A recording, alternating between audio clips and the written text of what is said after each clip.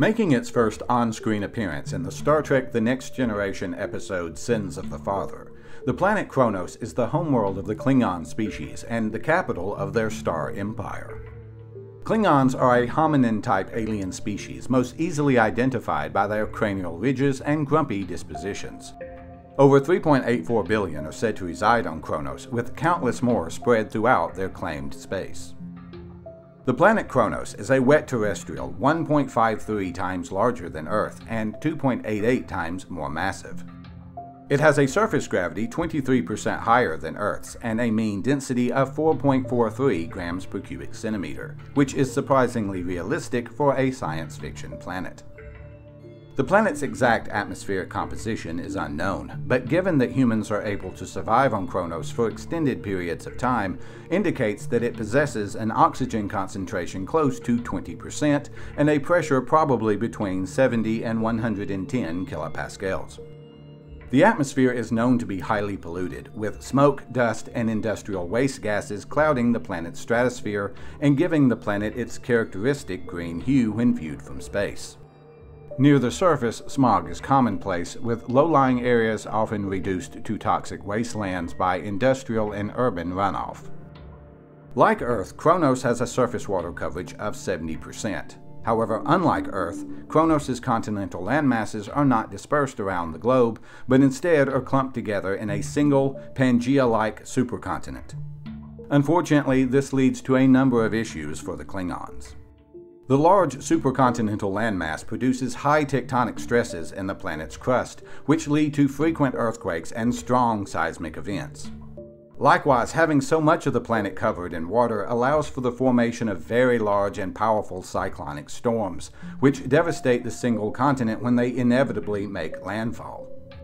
However, the moisture from these storms rarely makes it past the coastal regions, leaving the interior of the supercontinent a harsh and barren desert. Compounding the dangers posed by Kronos' weather is the planet's obliquity. Though the planet's precise axial tilt is never given, it is stated to be quite high, which likely places it at or above 35 degrees.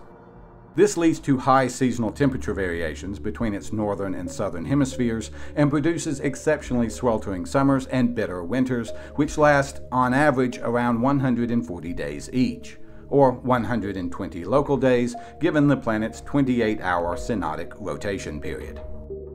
During the winter season, it is likely that the higher latitudes see the advancement of polar ice caps and large-scale glaciation.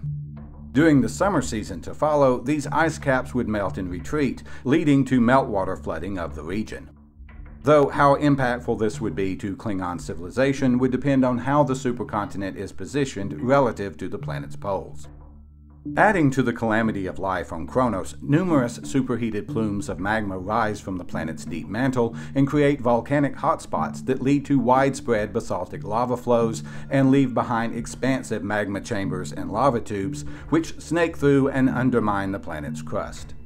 Occasionally, these hotspots melt the surrounding crust and form rhyolitic caps, which seal the magma underground and allow for immense pressure to build up, eventually failing as a supervolcanic eruption that devastates tens of thousands of square kilometers and negatively impacts the global climate. If there is any silver lining to be found here, it is that these hotspots erupt lava that is enriched in iron, magnesium, and other useful metals, possibly fast-tracking the metallurgical revolution of the early Klingons. Kronos is orbited by one moon, named Praxis. Praxis was once a major moon of the planet and large enough to be spherical. It was a key energy production site of the Klingon Empire, and scattered across its surface were thousands of mining outposts that housed millions of workers, primarily exporting dilithium crystals and helium-3 presumably. But due to overmining and insufficient safety precautions, more than 60% of the moon was obliterated in a cataclysmic explosion that occurred in 2293.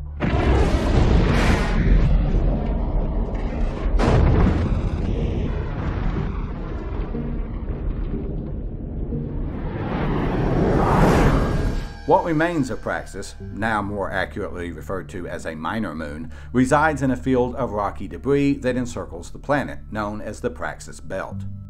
The destruction of Praxis caused a major depletion of Kronos' ozone layer, which led to heightened ultraviolet exposure and atmospheric mass loss. The Praxis belt now subjects Kronos to frequent and often dangerous meteor showers. Kronos has been estimated by some to orbit its parent star in 567 days, or 486 local days. However, what star Kronos orbits is not known. Canonically, it is said to reside within 90 light-years of Earth in the direction of the star Omega Leonis. But unfortunately, this does not narrow it down much, as dozens of stars match that criterion. Some sources state that Kronos is the second of 5 planets in the system, but no further information is available concerning those planets. So how does Kronos measure up as a science fiction planet? Density is a critically important property to consider when crafting science fiction planets.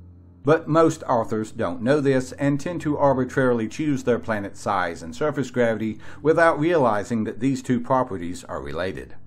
In doing so, they often unknowingly give their planet an unrealistic density.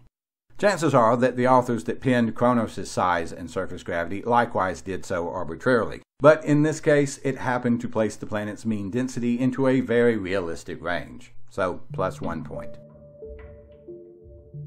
Nothing is stated about Kronos' orbit aside from rumors of its orbital period, therefore 0 points.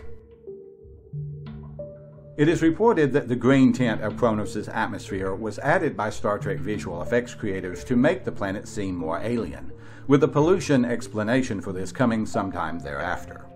But this is barely an explanation, and certainly not a good one.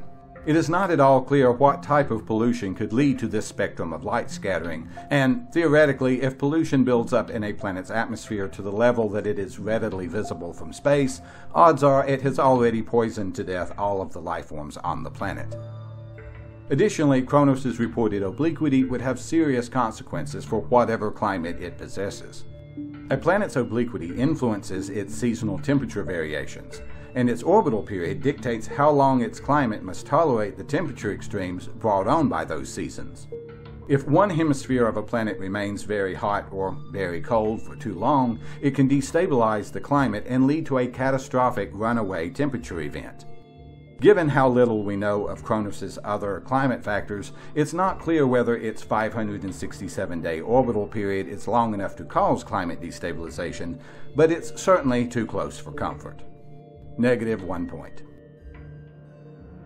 Although it is uncommon for a terrestrial planet to have any moons, and quite rare for one to have a large spherical moon, Kronos' single moon Praxis is well within the realm of possibility. The moon exploding, on the other hand, is not. The amount of energy necessary to blow apart a planetary body is immense to a magnitude that is difficult to comprehend.